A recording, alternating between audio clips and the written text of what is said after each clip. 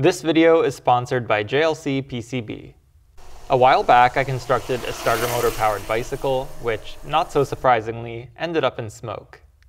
As you may already know, starter motors are designed with the assumption that they will only be used for short bursts of typically around 30 seconds or less. In an attempt to enhance my starter motor's duty cycle, I implemented several modifications. I incorporated variable speed control, eliminated the solenoid, made new end plates to accommodate bearings instead of bushings, and introduced cooling holes. Despite these efforts, none of these modifications were enough, and the motor overheated after about 10 minutes of continuous use. While brushless DC motors are the best option when it comes to applications such as electric bikes, the idea of taking this starter motor and modifying it for continuous use poses a fun challenge. Ever since my previous video about my starter motor bike, I've been thinking, what if I could convert this starter motor into a brushless DC motor?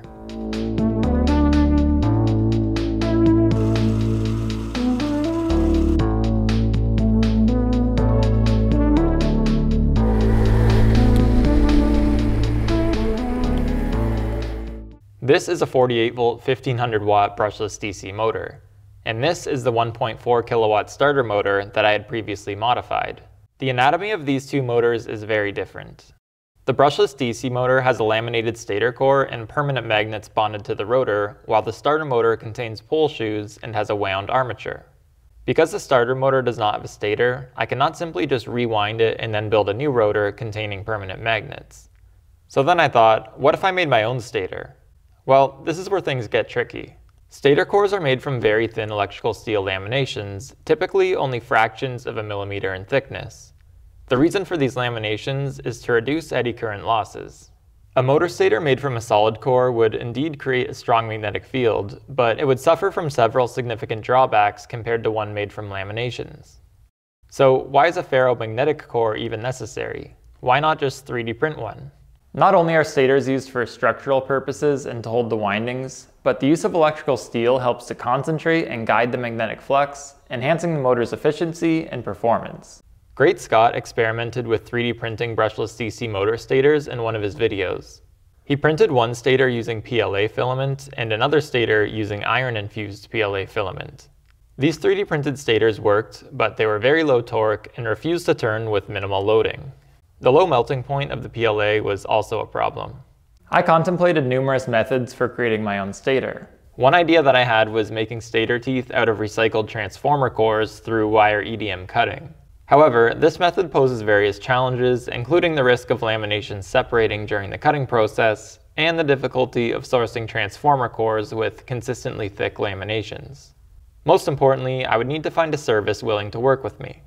Another idea could have been cutting and stacking the laminations myself, but I don't have a machine capable of cutting the laminations, nor do I know where to buy electrical steel for a reasonable price. So I ended up searching the internet hoping to find a stator core with similar dimensions to what I required, but ended up being unsuccessful.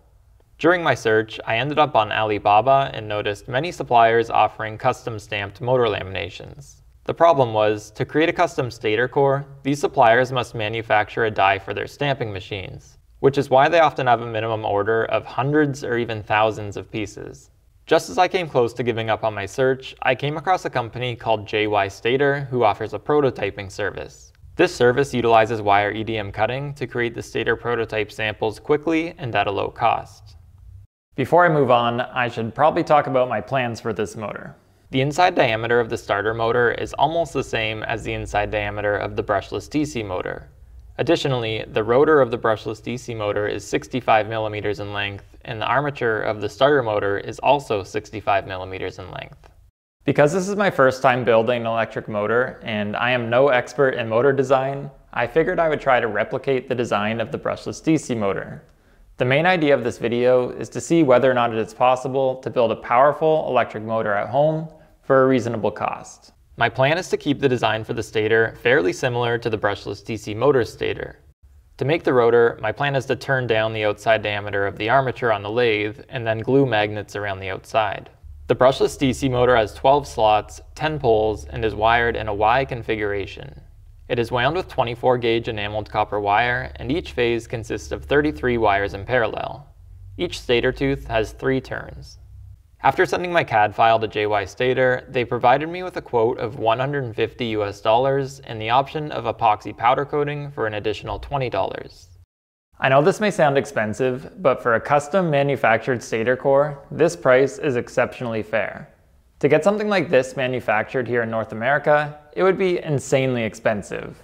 So I decided to make the purchase, and 2 weeks later, my package arrived.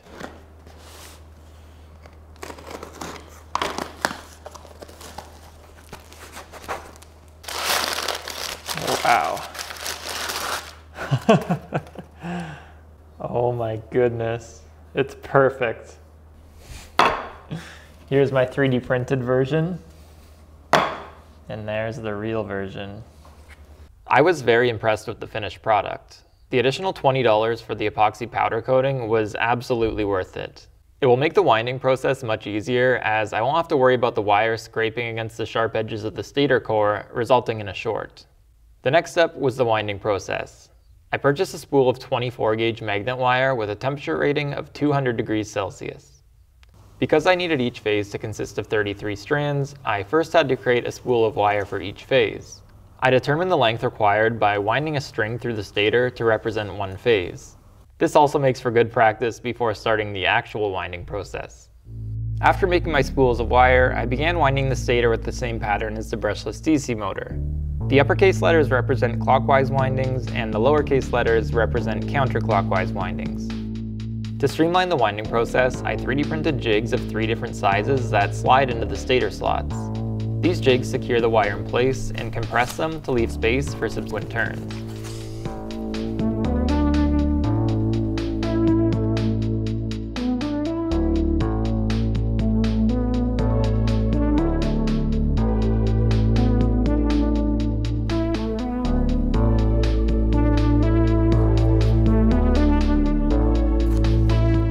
Once the winding was complete, I made wedges by cutting thin strips of micarta on my table saw.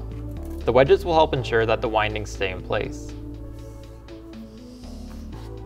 Next, I cut the windings to the appropriate length and began the tedious task of removing the enamel coating.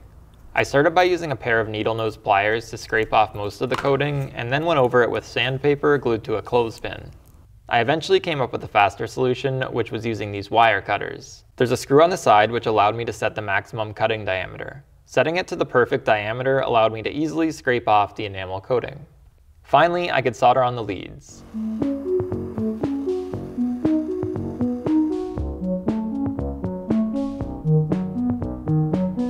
The next step was to add the Hall effect sensors. This is also the perfect time for me to talk about this video's sponsor, JLC PCB. Thanks to their services, I was able to create a custom PCB for the Hall effect sensors, which I must say turned out very nice. Ordering PCBs at JLC PCB is extremely easy. Their online platform is very user-friendly, making it simple to upload files and order boards within minutes. They can manufacture PCBs in as short as 24 hours and offer priority shipping so that you can receive your package within 3 to 5 business days following production. I created my PCB in Easy EDA and was able to check out directly from the software. Additionally, you should check out JLC 3DP as they specialize in top-tier 3D printing and CNC machining services, which I will definitely be exploring for future projects. If you sign up using my link in the video description, you will receive $60 in different coupons. Once again, thank you to JLC PCB for sponsoring this video. Hall effect sensors are a type of magnetic sensor that detect the presence of a magnetic field. They're used in brushless DC motors to determine the orientation of the rotor relative to the stator. By sensing the rotor position, the controller can precisely time the commutation process, ensuring smooth and efficient motor operation. Most controllers expect Hall effect sensors to be placed either 60 or 120 electrical degrees apart. The Hall effect sensors in the brushless DC motor have 120 degrees spacing. If you'd like to learn more about Hall effect sensor placement, I recommend watching my video on building an alternator-powered bike. I've also placed a link to a good article in the video description. Okay, now that the stator is complete, let's move on to making the rotor. As you can see, the outside diameter of the armature is much larger than the inside diameter of the stator, so it needs to be made smaller.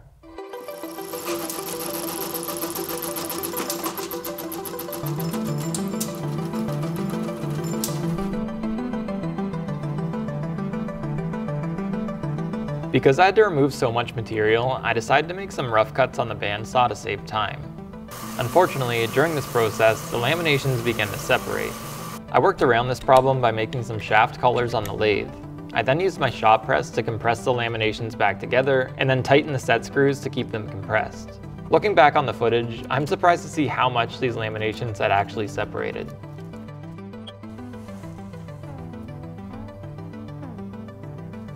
Now that I no longer had to worry about the laminations separating, I turned down the rotor until it reached an outside diameter of 46.5 millimeters.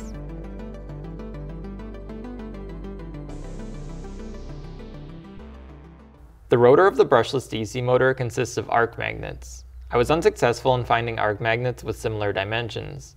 The closest magnets that I could find were these grade N42 block magnets that are 1 1/4 inches long, a 1/2 inch wide, and 1/8 of an inch thick. I'll be gluing the magnets to the rotor with JB Weld due to its high strength. Before gluing them, I used sandpaper to roughen the surface of the magnets. This will help ensure a stronger bond. To make sure that the magnets are glued in the correct location and evenly spaced, I designed and 3D printed some jigs. I decided to glue just 5 magnets at a time to make the process easier, and this also ensured that I wouldn't make any mistakes. JB Weld is magnetic as it contains powdered iron. This made the gluing process slightly messy as the epoxy wanted to spread across the entire surface of the magnets. The entire gluing process took a few days, but I was quite pleased with the result. To guarantee that the magnets would not detach from the surface, I used JB Weld putty to fill in the gaps between the magnets. Okay, so the final step was to remove the windings and pole shoes as well as the brushes from the starter motor, because we definitely won't be needing those.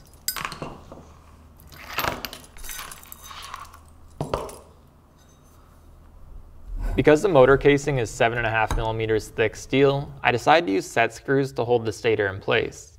This worked perfectly, and it also allows me to remove the stator if needed, and let me tell you, I've had to take this thing apart so many times. Alright, so let's see if it works. With brushless DC motors, there are 36 different wiring possibilities for the Hall sensor and phase wires. I began testing each of the wiring combinations until I found one that worked. There we go. Even though the motor was working on the bench, as soon as I mounted it to the bike and applied a load to the shaft, I realized that the motor had very little torque and failed to turn the wheel. So this is without the chain. Sounds super powerful. And then this is with the chain. So even when I lift the back wheel,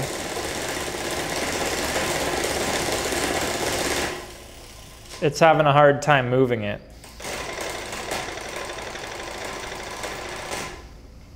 Super frustrating. So I'd assumed that maybe I had made a mistake when winding the stator and decided to rewind it. Luckily, I had more than enough magnet wire left to do this. This time I tried a slightly different pattern, which I obtained using this winding layout calculator. This calculator is handy because you just need to input the number of slots and magnet poles, and it will provide you with a diagram. I know the diagram shows an outrunner motor and I have an inrunner motor, but the pattern's the same for both. After rewinding the stator, the result was the exact same, and this confirmed that the problem was with the rotor. So I decided to test the motor with the rotor from the brushless DC motor. All that I had to do was design and 3D print some spacers.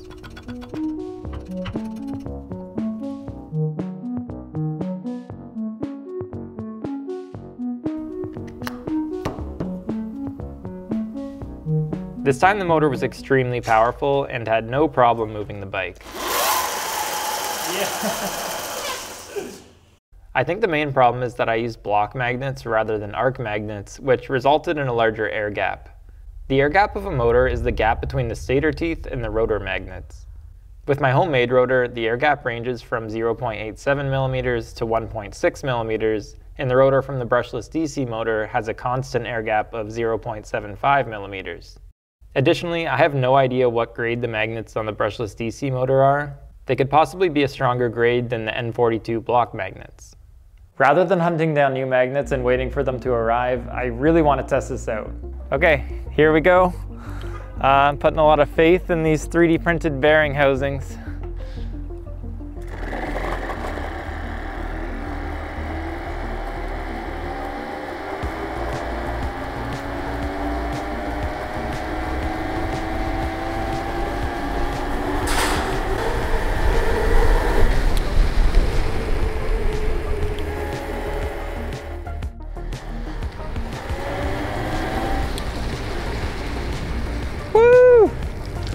This thing's awesome. Not only did the motor perform well, but the 3D printed spacers also held up without a problem. So in conclusion, building a custom brushless DC motor is a lot of work, and for most people, just buying one with your required specs is the obvious option. But for anyone who requires something custom, or just wants to enjoy the process of building their own motor, I think that the prototype service offered by JY Stator could be very beneficial. I personally just had a lot of fun converting this motor into a brushless DC motor, and I learned a lot throughout the process. If you made it to the end of this video, I just want to say thank you, and I also wanted to mention that I just launched a Patreon. If you're a fan of my content and you wish to help support future projects, this is one huge way that you can help, and I would be extremely grateful for it. If you don't want to become a patron, which is completely fine, one huge way that you can support the channel is to either like this video or consider subscribing. Thanks again for watching, and I'll see you next time.